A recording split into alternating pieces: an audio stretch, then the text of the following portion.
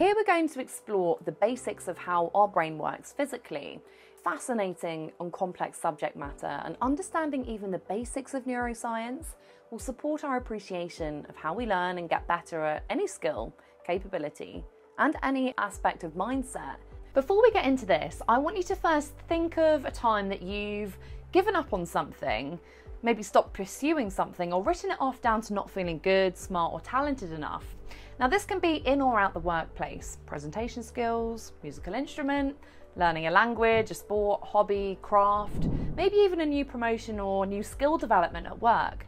Something that you have doubted your ability in, that you wish you'd continued with or would like to pick up. It was once believed that when we reached adulthood, our brain stopped developing, stopped growing. But modern neuroscience, with the advancement of fMRI technology, now know that that is untrue. Our brain is there to help us meet new demands because it's continually molding, adapting, and building new neural pathways as we learn new things and do things differently. In our brain, there's around 86 billion neuron cells, each capable of connecting to hundreds of thousands of others. And these are specialized cells that transmit information and form pathways as we learn new things, think, feel, and act maybe in a different way. Now, neurons are the building blocks of our brain, and each one can make trillions of connections every single second. Neurotransmitters are the communicators and language of this information. For example, serotonin, dopamine, and glutamate. When we think about something differently or learn a new skill, we begin to make new connections between neurons. Every time we practice a skill, do something a particular way, or feel a specific emotion, that neural pathway is strengthened, and it becomes easier for our brain to follow. If we keep doing this, our brains adapt, and this new way of thinking, feeling, or doing becomes habit. The less we use our old pathways, the weaker they become.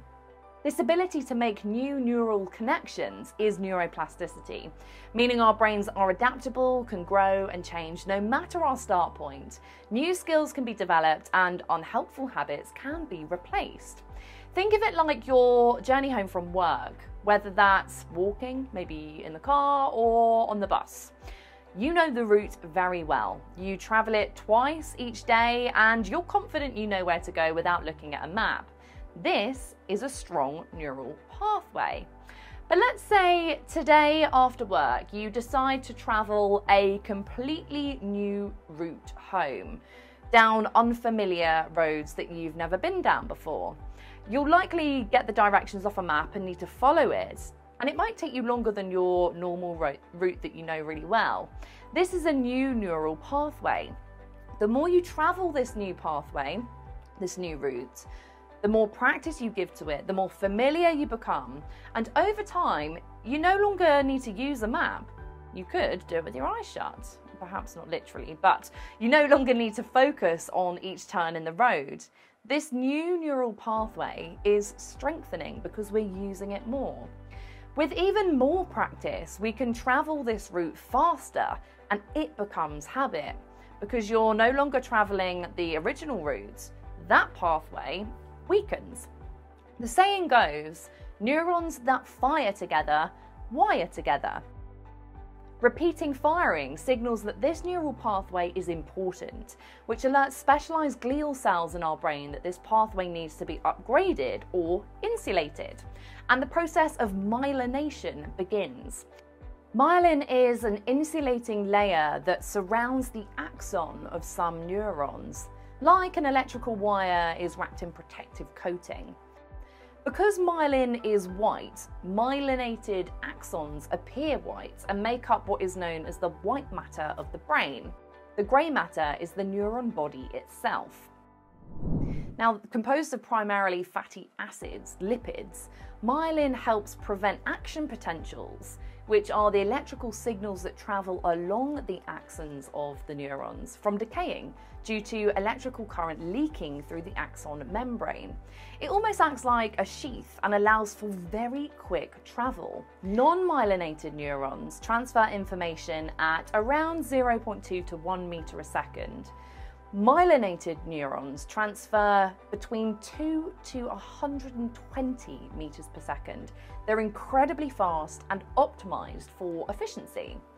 They also become our default, as the brain will choose the most highly myelinated pathways because they're most important. And this is how we form new habits. So think of something you do every single day, maybe a habit that you have.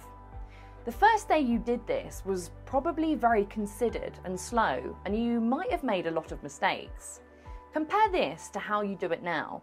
You've built a highly myelinated neural pathway in your brain to enable you to do it without even realizing. Neuroplasticity is such an empowering thing to discover. Our brain is there as our greatest tool, no matter what challenge we face in our work life or home life, to mould, adapt, and learn and support us. The thing that you've given up on. Neuroscience proves that with targeted effort, you can get better and you can do it, all thanks to our brain, to our neurons, and to myelination.